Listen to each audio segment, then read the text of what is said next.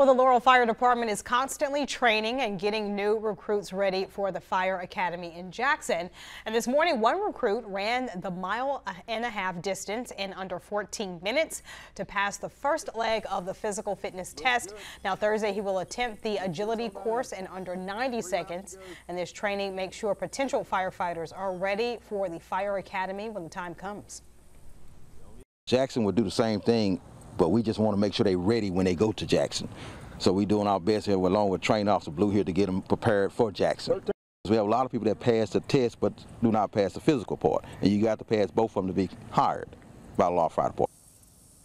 And the physical fitness test and agility test are the second part of the hiring process after passing that entrance exam.